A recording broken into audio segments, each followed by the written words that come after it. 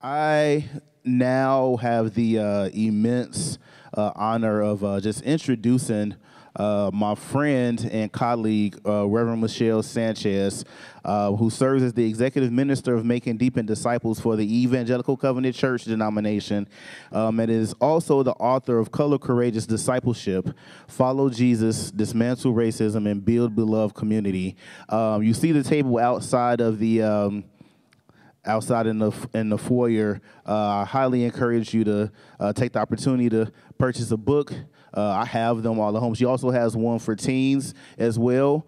So there's something for every level of family. Her dream is to foster a multi-ethnic movement of disciples who make disciples across all ages. Prior to this role, Michelle served as pastor of Christian formation and mission at High Rock Covenant Church in the Boston area.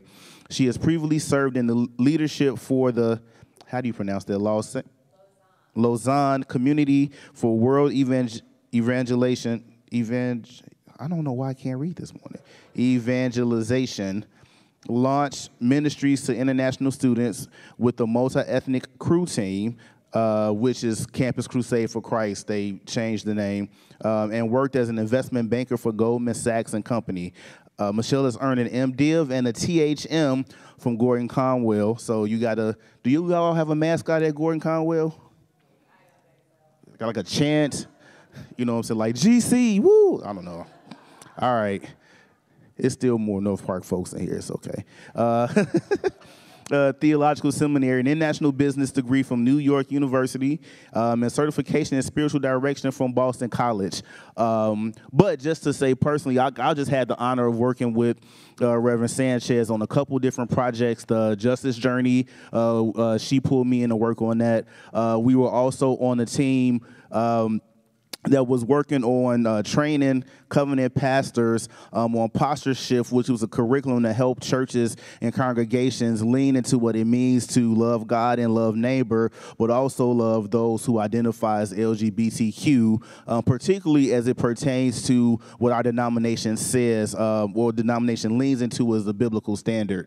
And so trying to help folks walk into the line of being loving, but also honoring God's word. And so that was also another initiative. So I've had the honor of sitting in her brilliance for several different occasions and different things, and so it's a blessing to have her here to share with us today. And so before you come up, can we just all point our hands toward Reverend Michelle and say, God bless?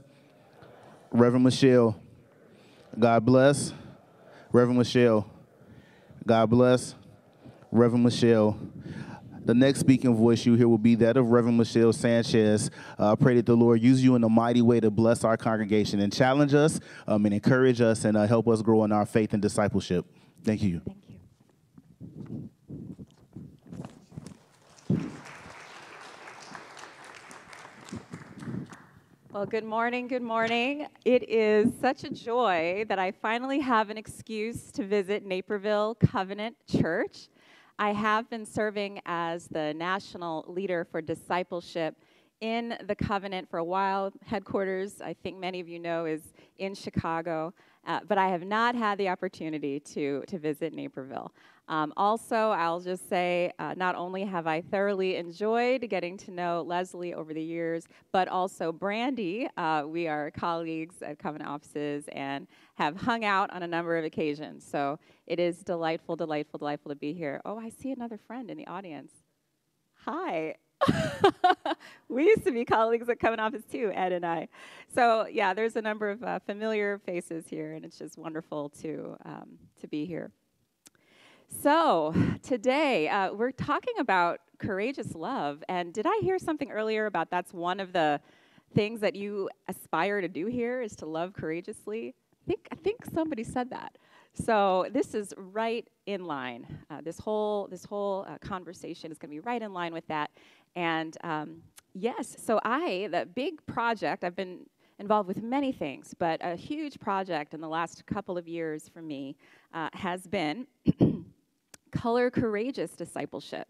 And this is essentially a series of books that are essentially helping us understand what is Christ-centered discipleship around race look like. And what does it look like at all ages? Because we know it is so important to start these kinds of conversations early.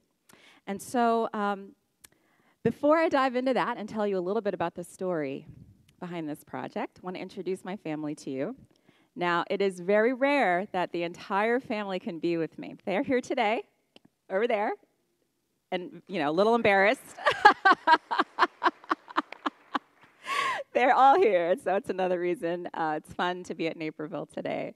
So my family have been married to Mickey for 20 years. And people, because I talk about race, I also like to clarify, well, what is my background? Last name is Sanchez, So that is from Mickey. Mickey is Colombian American. He was the last of 5 boys and the only one born in the United States, in New York. And so that's where my last name comes from. But I myself am African American and Caribbean American. And then my son Seth is 13, and then my daughter Hope is having a birthday in just a couple weeks. It's so exciting. And she'll be 10.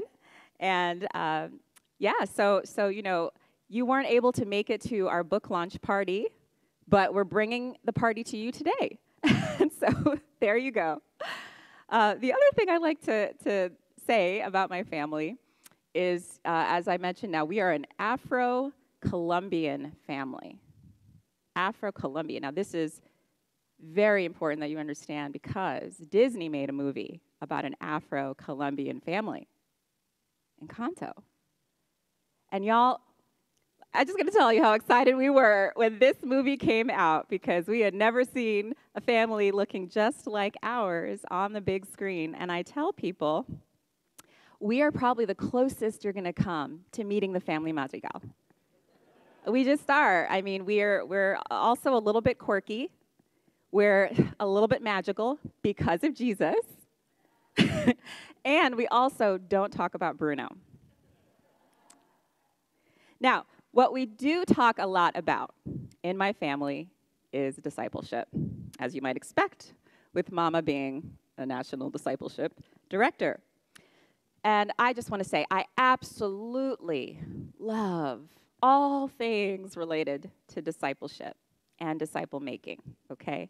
So reading the Bible, learning how to study it, sharing the gospel, prayer, what does it look like to pray and to pray more deeply? Things like retreats, spiritual direction, all of these are my jam.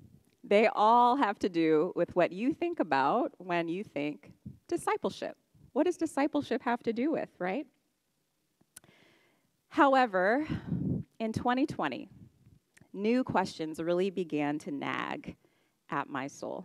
As we were going through this profound racial reckoning, I began to ask some new questions. And mostly they were questions about relevance. Like, what does all of this discipleship stuff have to do with the moment that we are in and the racial challenges that we are facing? What's the connection, right? And then, furthermore, how is it that our racial challenges have continued to go on and to even grow in some cases in areas where there are so many so-called Christian disciples? What's going on, right? And I really began to ask questions about the gap between discipleship and race that we typically have. For too long, we have put discipleship and race in like different lanes, different categories. And even in the covenant, in the covenant church, the way that we have organized our departments has reflected that. And so my team is the Make and Deepen Disciples team. And we do all those traditional things I said before. And then there's another team that does justice. It's a separate lane, right? And they are the ones that talk about race and help people out with that, right? By the way, we're reorganizing right now, and that's going to change, just FYI. But even in our structure, that has been something, they're not connected. What's the overlap? It's like if you're interested in race, you go talk to the justice people, But if you're interested in Jesus, talk to the discipleship people, right? If you pick up a classic Discipleship 101 textbook and you most likely won't find a chapter on race. And I mean like in the last generation, right? It just wouldn't be there. Just kind of not there. Or, you know, a little mention maybe about the Great Commission or about unity or something, right? But not really directly engaging racial challenges. So the result is that many Jesus followers today are confused or ineffective when it comes to confronting our racial challenges. Okay. So here is what the Lord has really raised up in my heart, that if we want to dismantle racism in our time, if we want to be part of the solution, right, rather than perpetuate the same problems, then we can't keep doing discipleship the same way we've been doing it, okay? If we want to dismantle racism, I think as Christians, the first step is that we've got to connect discipleship and race together. And they are connected in the scriptures. Okay, so that is something that we need to return to, essentially. Now, I also think that in order to become effective, it's very helpful to understand the moment that we are in, like right now. What is going on around us, right? So that we can see God more clearly and how God is at work and have some sense of what we can do to be a part of the solution. So when I take a big picture look at race and discipleship in this country, I see three primary movements, and we may be in the midst of another historic shift right now, okay? So to take a look at that history, we're going to talk about the ABCs of racial discipleship. Can you say that with me? ABC. That is what we're going to cover today. So when we look, we can see in the beginning, in American discipleship, what we see is a kind of color-averse approach to discipleship that often baked right into discipleship teaching and practices was this concept that difference actually was not good, that it was good to be separated or even to oppress difference. Okay. And then we see a move to colorblind discipleship, especially after the civil rights movement of the 60s, right? And then following that, my hope is that in more and more places we will see something that looks like color-courageous discipleship. Okay, so that is the journey that we're going to be on today, starting with color-averse. So, again, people in early American history, and for much of our history, frankly, were often discipled, whether intentionally or unintentionally, to sort of be antagonistic toward other races. So I'll give some examples. In the 19th century, pro-slavery Bible teachers developed a distortion of discipleship that allowed them to justify hundreds of years of slavery. Okay, so if you're calling yourself a follower of Jesus and you're engaging in something like slavery, obviously something has to be distorted about your approach to discipleship, and that is what we see. So there's a great article in Christian History magazine. Why did so many Christians support slavery? I found this to be kind of just very eye-opening because we look back now and we're like, well, of course slavery was wrong. You know, that's not something that Christians should do. But for hundreds of years, they had an exegesis, a biblical understanding. They discipled around this concept. So here are some of the teachings commonly promoted in discipleship during this time. Abraham, the father of faith, and all the patriarchs held slaves without God's disapproval. Canaan, Ham's son, was made a slave to his brothers. And then, of course, the link was that black people are descendants of Canaan. Not the case, but that's the link that was made. The Ten Commandments mention slavery twice, showing God's implicit acceptance of it. I actually had to look at that again. It does. In the long description of the Ten Commandments, slavery is mentioned twice. Slavery was widespread throughout the Roman world, and yet Jesus never spoke of it. So here you see the argument from silence, right? The Apostle Paul specifically commanded slaves to obey their masters. And then once more, Paul returned a runaway slave, Philemon, to his master. So all you need to do is overemphasize these, take these out of context, and it can help to develop a kind of distortion of discipleship. You know, lest you think that these are like way in the past and no longer have an impact. So essentially, someone on my own team, we were talking about reading my book together, and she actually said, hey, you know, this is unbelievable, but even in my own family, I've still heard some of these reasons given. She's got, her family background is from the South. And she was saying, I remember my grandfather mentioning one time, you know, black people continue to have struggles because of the curse of Canaan. Like, this is in her lifetime. She learned that, right? And is being discipled in that way. The next picture is a picture from the Museum of the Bible in Washington, D.C. Anybody been there before? Museum of the Bible? Such a cool place. It helps to illustrate many aspects of the Bible and its impact on us and on culture, and how people have used or abused the Bible, okay? So this is an example of the latter. This is a picture of the slave Bible. Slave Bible.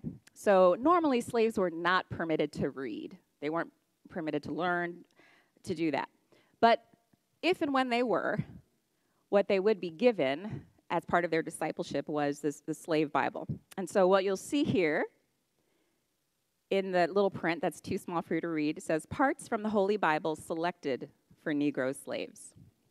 And so whole sections of the Bible were missing here, especially anything that could get them confused about, like, equality, okay? And that includes the entire book of Exodus. The entire book of Exodus is just not in the Bible. They couldn't figure out what to do with that one. So I think what that demonstrates is that in a color-a-verse approach to discipling, what you see is a very selective kind of reading of the Bible. And even though the slave owners may have had the whole Bible, clearly they emphasized certain parts over other parts, right? Now we move forward many years to the 20th century, where we still have a strange mix of discipleship and racism. Okay, so got some very disturbing pictures here of Christian communities. And this was mid-20th century, especially when segregation began to be dismantled in our country and new laws were established around that. There was massive resistance, especially from some Christian quarters. And so new discipleship resources were developed around segregation and helping to disciple people around that, to understand that segregation is the will of God. And so these quotes here are from a children's discipleship resource, okay, produced by the Citizens Council. And teachings like, the Bible teaches you to keep the races pure. In Acts 17:26, you can read God's plan about the races. It says, God separated the races by putting them in different parts of the world, and segregation is Christian. Okay. So remember, we're in color-a-verse discipleship right now. And I just gave you a couple examples of what that looked like in big pockets of the church for many, many, many years, even as late as the 1950s and 60s. Frankly, it would be depressing to give any more examples, so we're going to move on. But hopefully you can see what that was all about. Now, the next move that happened was the move from color-a-verse to color-blind. Color-a-verse to color-blind. And so this became very prominent after the civil rights movement of the 60s. Because essentially what happened was, we came to a tipping point people began to realize, okay, this like outright bigotry, this isn't going to work anymore. And, clearly there's a problem. We need to move on to something else. And that something else, largely, both inside and outside of the church, is something called colorblindness. So we're going to explore that today. And, largely, I feel that I have been part of the colorblind generation. I was a generation raised immediately after the civil rights movement, and so I relate probably most deeply to this. Before I do that, let me say one word about this word blindness, because we know that there are people among us who experience literal visual impairments or potentially blindness. And what I want to be crystal clear about is that that's not what I'm talking about, okay? People who are experiencing visual impairments are certainly not less in the kingdom of God. The church, that's a whole separate sermon. The church has typically also not treated people with disability in the right way, and that is something to lament. I want to show you briefly the artwork that hangs above my desk in my office. It's a depiction of Luke 14 by Hyatt Moore, and really is what the church should look like. It's a picture of the banquet of Jesus, which says, "Go out quickly into the streets and alleys of the town and bring in the poor, the crippled, the blind, and the lame," right? Because many people were refusing the banquet, and so more and more people were invited. And this is the kind of community that Jesus looks for. The kingdom of God is a table big enough to include everyone, can and should, people of all ages and ethnicities and abilities. Okay, so just a little word about actual literal blindness, which is not what we're talking about today, but this metaphor of figurative colorblindness is something our culture has been experiencing. So let's dive into that. Now, again, as I said, after the civil rights movement, there was this emphasis on solving our problems with race by downplaying race, right? Essentially by saying, okay, if we want to treat everybody equally, what we've got to do, essentially, is close our eyes to what may be different about them. And in this way, the goal of colorblindness, frankly, has always been a good goal, right? This is a well-intentioned approach to people and the world. The goal has always been equality. And so, as I say, that's great. And one of the favorite quotes of a colorblind approach is Martin Luther King. Now, he said a lot of things, my friends, brothers and sisters, but this quote is the most famous. "I have a dream that my 4 little children will one day live in a nation where they will not be judged by the color of their skin, but the content of their character." Okay, amen. Every word there, right? If you were to ask the average person on the street, can you tell me something he said? It's probably that quote that they will quote. But I would argue that King was not colorblind, but color courageous, because he said a lot of other things about noticing difference so that we can deal with any disparity that might exist. Now, what's the problem with colorblindness? I would say it's connected to this. Colorblind discipleship is mostly known for what it does not do, what it doesn't do. So colorblind disciples don't see race, they don't differentiate, they don't intentionally discriminate, they don't. But come to think of it then, colorblind disciples or people don't tend to talk about race or engage much around it at all. Because why should you if it doesn't matter anymore? If even noticing it is what the problem is, then we better not notice it or talk about it, right? And when you do, it's a problem. So that starts to get, I think, at the weakness or the limitation of colorblindness. There is some good to it, my friends, because we do need to see everyone equally in certain ways. We are all equally created in the image of God, right? We are all equally deserving of dignity. Yes. So in that way, thumbs up. But it's also limited, because if we're not also noticing what is different, we may be inclined to miss important realities. You know, in our day, one thing that's unique about this moment is that colorblindness is showing its limitations, proving, in fact, to be ineffective. In this course of the research I've done, what we've seen is that there's been so many studies done on the impact of colorblindness. There are actually people that study these things. And what we know from all of the research is that colorblindness, listen to this blew my mind, colorblindness actually produces more racial inequality. Precisely the opposite of what was intended.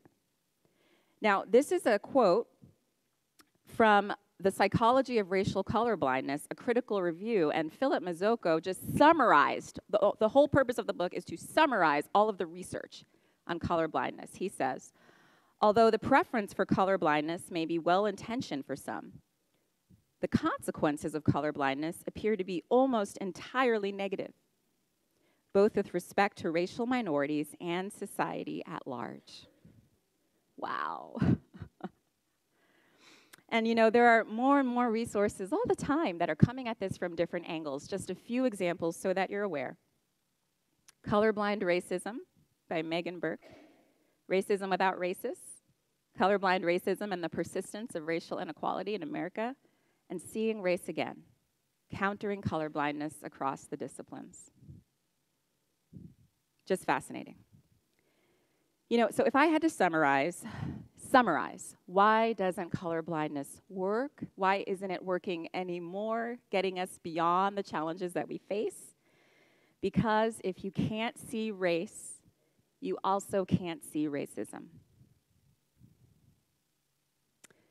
If you are not able to see the differences among people, then you are more likely to see the disparities that may exist with those differences. You're just likely to miss it because you're not paying attention, right? And so the irony of this generation is that today, thankfully, few people consciously, intentionally embrace racism. And yet, if it's an area of life that can be measured, we are still having persistent inequalities in those areas, so many different areas. And we'll talk more about that.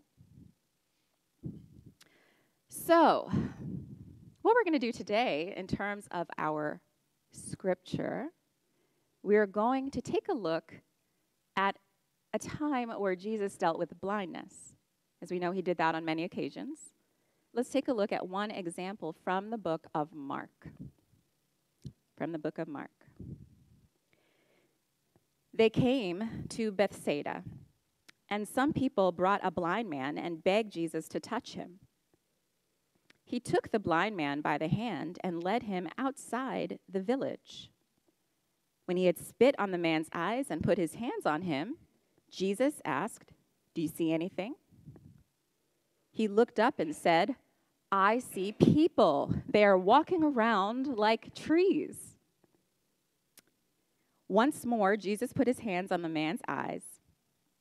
Then his eyes were opened, his sight was restored, and he saw everything clearly. This is the word of the Lord. So, as we consider this strange story of Jesus healing a blind man, I want us to consider a couple of things. First, Jesus never solved any problems with blindness. Think about that. If he met a challenge of some kind in society, he did not solve it with causing people to see less. In Jesus' eyes, seeing more is always a good thing. Second, something that stands out to me about this passage is that this is a miracle in which Jesus heals in stages. That's also very interesting to me. And I wonder if sometimes Jesus may also look to areas where we are experiencing blindness and we may experience healing in stages, right? So when we think about, again, colorblindness today and that philosophy, it is absolutely an upgrade from color averse discipleship. I would say I would take a colorblind person any day over an outright bigot. Wouldn't you? It's progress. It's progress. But I think what's going on in this moment is that more and more people are realizing, okay, but it's kind of like there's still more progress, right? So yes, people are, like maybe we're seeing people like trees walking around kind of situation. But we need to see more clearly. More clearly. Now, in the course of these works that I've written, I tell a little bit about my own story. And here's the thing. I myself have had to make a massive move, a shift from colorblind to color courageous, me personally. The complicated thing about our time as well is that just because I am a person of color doesn't mean that I necessarily get it or even have the experiences that other people of color have had. Let me flesh this out for you a little bit. So when I was growing up, my idol, like a woman that I just looked up to so much, was Claire Huxtable from The Cosby Show, y'all. So Claire Huxtable, what can I say? So she is a lawyer, you know, an incredible professional. She is married to a doctor. They have 5 beautiful children and a townhouse in Brooklyn. And her hair and makeup are always perfect. Okay? I would watch this Thursday nights at 8 Eastern Time and think, I am going to be Claire Huxtable. This is my goal. And looking back now, people would kind of point to this show as sort of the ultimate kind of colorblind show, you know, in a sense, because look, you know, this is a black family that has made it. They're not talking about race all the time. The solution, you know, everybody needs to just try hard, and that's it. Just take care of your family, try hard, and you'll be fine, right? And in a large way, that's how I was raised as well. Just do your best. Try your hardest. And frankly, if you are okay, don't worry about everybody else. Okay? I was born in the South Bronx. I was born in the South Bronx, which is also where my parents were raised. A very under-resourced area, predominantly people of color. I didn't really know this until later, but because my parents were able to take advantage soon after their marriage of some kind of like low-income housing program. It was a special program that they were able to sign up for, and that allowed them to buy a house. And there were certain areas that they were building these homes, and one of them was like the eastern reaches of Long Island, which was like an alien place for them, coming from the South Bronx. But through that program, they were able to move out to Long Island, a predominantly white area, very well-resourced, okay? And so I got to go to incredible public schools. I got to be able to assimilate to a predominantly white culture, learn how to talk right, and do all the things, you know, so that I could be acceptable. And that was a real privilege that I got in my life, completely different from them, right? And for the most part, they didn't call attention to that. It was like, you are doing great. You know, you just keep fitting in. You keep getting those good grades. You become Claire Huxtable. All right. In our day, there are many, many people of color who break through and who make it for a wide variety of reasons. That's another reason why things are confusing. Like, did you know that we had a black president twice and nobody killed him? I'm still amazed at that, right? Like, how is it possible, right, that we still have racial reckoning challenges in a world where we also have the possibility of a black person reaching the highest possible place? So it's confusing, right? It feels confusing. I saw this picture online. They call it the Black Mount Rushmore. And yeah, we have got luminaries these days who reach the stratosphere. And I love how Oprah's in the front, by the way. That's amazing. That's amazing. But here's what the Lord has helped me to see, to understand. That we have today many exceptions to the rule, but there's still a rule. And sometimes even people like me, I need my eyes open to that fact, because for years I didn't understand it. You may have heard how Bill Cosby, one of the things that he was famous for a while was like chastising his own people, like chastising black people, like, hey, work harder, be like me. What's wrong with you, right? So again, that kind of approach or attitude can even be found among people of color. The Lord brought me on a journey to move from colorblind to color courageous, and I believe he's doing something very similar today on a large scale with many, many people, and people from every ethnic background, from every ethnic group. So, I talked before about knowing the moment that we're in. The scripture from 1 Chronicles is particularly poignant there.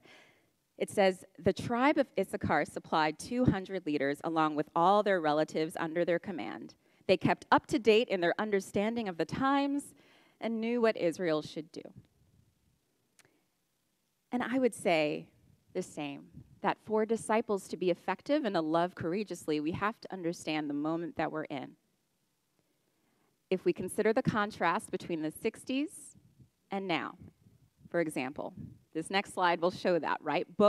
In both generations, we've seen protests, but the moments were very different. Mostly what was being protested in the 60s was a kind of color-averse approach to things, right? Blatant racism baked into the laws, racial violence by, authorities that was legitimate and okay. Like all of that, just an averse approach, right? Antagonistic approach to racism. Thank God a lot of that has been dismantled, right? But today, there's still these protests. And why? Mostly, I think, people are saying we've made some progress, but we still have far to go. This colorblind thing is not working. We're still experiencing massive inequality and all kinds of problems related to race. We need to open our eyes more so we can see what that looks like and figure out how we can get involved. Today, we have racism without racists. It is the irony of our time. The irony of our time. And colorblindness, I think, is a key explanation.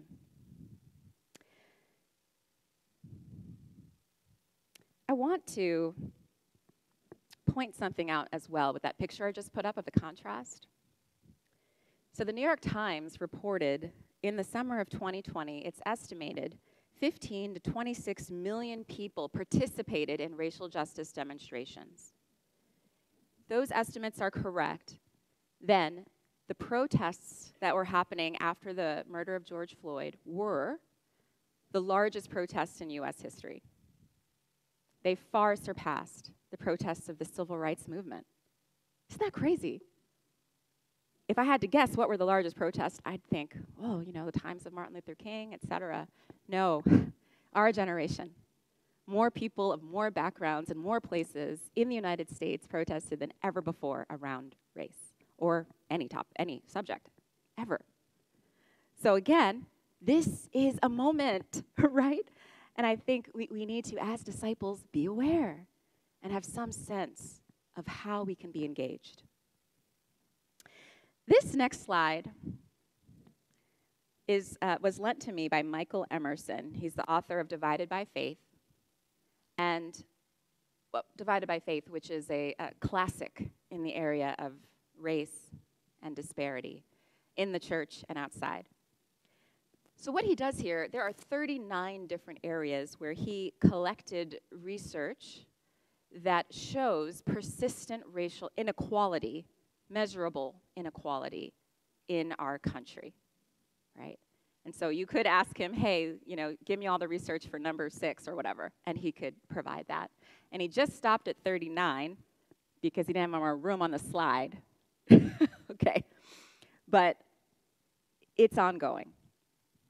In my book, I talk a lot about it and what it looks like with concrete, resources for you to explore, to show what racial inequality looks like today because it's different. It's different than it used to. Okay. So it's time to move on to something else. And that is what I like to call color courageous. So I think we are in the midst of another historic discipleship shift where more and more people are realizing the colorblind thing isn't working as well as we would hope. It's not getting us to where we need to go now. And so, what do I mean by color courageous? I define this as the courageous choice to see race, to see our differences in order to foster biblical racial equity and to build beloved community.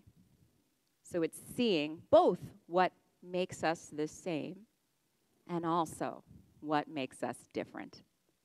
This by itself is a huge move, especially when the purpose is to build beloved community. Beloved community. Okay, let's talk about Martin Luther King again because this is his phrase, beloved community. And as I said before, that famous quote, a lot of people know it. He said other things. If you were to ask people what was Martin Luther King's dream, actually, he probably would not have said this. So I had a chance to visit the King Center in Atlanta. Beautiful place. I highly recommend it. You can see the Nobel Prize that he won. You could visit the church that he preached in, the home that he was literally birthed into, and you can visit his tomb. He and Coretta are both buried there. And right across from the tomb, there is something called the eternal flame. The eternal flame. And it represents his dream. Represents his dream that we hope will never die, right? So again, if you were to ask random people on the street, what was King's dream? It'd say a lot of different things. Oh, racial equality, political rights, that quote from before, that we would not judge people on the color of their skin, right? That is not actually the right answer. So the King Center, a huge part of their current work is to promote King's actual dream, which was beloved community. And on the plaque right next to that flame, they make it clear. It says, the eternal flame symbolizes the continuing effort to realize Dr. King's ideals for beloved community. And what we know is that beloved community was a deeply biblical dream. It was based on the greatest commandment of our Savior, Jesus Christ, which is to love God and one another. Essentially, beloved community is a diverse community, a community full of differences, but also committed to loving and sacrificing for one another as Jesus did for us. You probably won't hear as much about beloved community these days because it's so Jesus-y, right? And now King is a very secular kind of icon. But King was clear. Here's a quote from him. I do not think of political power as an end. Neither do I think of economic power as an end. They are the ingredients in the objective that we seek in life, the creation of the beloved community. And I wish more people knew that quote. I define beloved community as a diverse community committed to sacrificing for one another and loving one another with the very love of God. Martin Luther King wasn't colorblind, but color courageous for the sake of building this kind of beloved community. In all three of my works, the end goal is to build beloved community. That is the end goal. Nothing else. I mean, everything else is important, right? Rights and equality and justice and all the things. But at the end of the day, all of these are ingredients to help people encounter God and to love one another as God intended. And we need to start that early, which is also why I have a children's book. You remember that children's discipleship resource I put up earlier, right? We got to start early in helping our children understand what is beloved community and how can we build it. So, we've been talking about the ABCs, color averse to color blind to color courageous, right? And it really makes me think of Jesus's eyes on this blind man's, Jesus's hands on his eyes, and just thinking about the fact that, yes, we have come to see more, but it's like we see trees walking around. It's time for us to see even more clearly. I love that beautiful language, that the man finally saw everything clearly. This is one of the quotes from the book. In a traumatized world, healing, discipleship, and mission are all intimately intertwined. There's so many ways that we need healing if we are to be effective in our world as disciples and disciple makers. Final thing I want to share. Also had an opportunity to visit the National Museum of African American History and Culture. A separate visit to DC, also highly recommended. And one of the interesting things about this museum is that you start out in the basement, like you go way down, and you go back in time, okay? And so you begin in the continent of Africa and in the bowels of a slave ship. And you experience what that must have been like. And then every floor you go up, and as you go up, you are going further in time, right, to the present day, to understand the challenges of that generation. And every floor had a quote, one quote that was chosen to illustrate the main racial challenge of that generation. Okay, so I was very curious for our time, our moment, what was the quote that they would choose, right? This is it. If the problem of the 20th century was, in W.E.B. Du Bois's famous words, the problem of the color line, then the problem of the 21st century is the problem of color blindness, the refusal to acknowledge the causes and consequences of enduring racial stratification. Fascinating. That's the one quote they chose for the challenge of our time. So the question is, how can we, as disciples of Christ, be involved in the move from color blind to color courageous? It begins with asking Jesus to heal us of our blindness, any ways that we need to be healed, regardless of our racial background, right, as I talked about before.